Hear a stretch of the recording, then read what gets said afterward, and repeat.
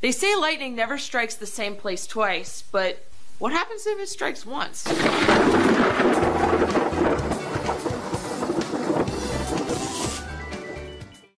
Hey guys, Leanne at the National Weather Service. There are a lot of myths out there about lightning, and did you know it can strike you in ways you never thought possible? You could get struck walking your dog, or even just standing on your porch. The fact is, lightning is more dangerous than you think. And just to let you know, lightning can strike the same place twice.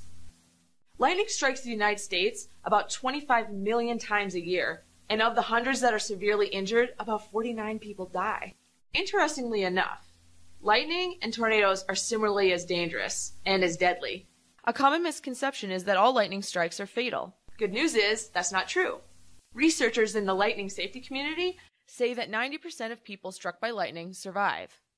Of those that do survive, some are left with lifelong neurological problems. Also, a study published in the Journal of Neurologic Clinics state that the primary cause of lightning death is cardiac arrest. Basically, your heart and your breathing stops and you lose consciousness. Now let's move on to something even more striking. Lightning is a sudden discharge of electricity from the cloud, the ground, and the air.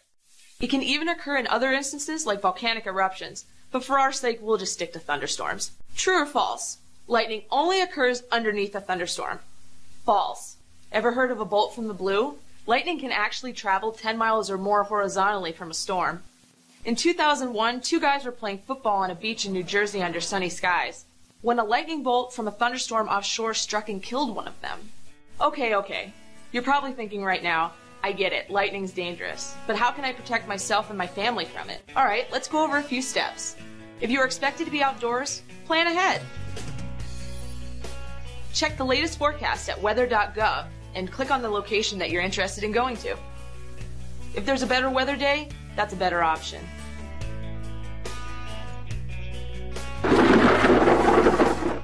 When out and about, have a game plan on what action you'll take if lightning threatens. Have a shelter in mind of where you will want to go to.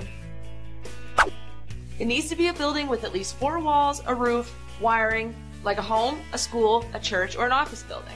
But stay away from pipes, metal objects, showers, sinks, bathtubs, and electrical equipment such as stoves, radios, corded telephones, and computers. Another shelter would be any fully enclosed metal-topped vehicle. But don't even think about that golf cart. You wouldn't stand a chance. Let's say you're in the middle of nowhere and you don't have any shelter. What do you do then? Well, my fellow Weather Service colleague and lightning specialist, John Jensenius, suggests, if you're in a group, spread out. Avoid open areas, try not to be the tallest object in the area, and do not be near tall or isolated trees. However, keep in mind there are no safe places outside in a thunderstorm. Watch for clues of an approaching or developing thunderstorm. If you hear thunder, the storm is already close enough that lightning could strike you, and you need to get to shelter immediately. Once in a safe shelter, stay there for 30 minutes after the last rumble of thunder. Puffy white clouds that don't change much shouldn't cause any worries. If these clouds start to grow upwards towards space, you should be prepared to take shelter from lightning. This is a thunderstorm cloud and you should seek shelter immediately. Now here are some common outdoor activities that people participate in, and you tell me if you would be safe from lightning. A day at the golf course. Watching a thunderstorm from your porch. Boating. Mowing your lawn. Whoa, that was enlightening. Now here are some real-life examples of what people were doing when they got struck by lightning in recent years. Some of these common activities might surprise you. Sheltering under trees, fishing, on a boat, riding a motorcycle, mountain climbing, hiking, football practice, hauling hay in a tractor, kids on bikes, standing in the doorway, taking out the garbage, mowing the lawn, inside talking on a landline phone, walking dog, standing next to a window, playing organ in a church, and doing something as simple as getting a book from their vehicle.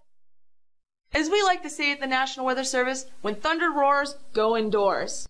For more information, go to lightningsafety.noaa.gov. Yeah, I gotta go.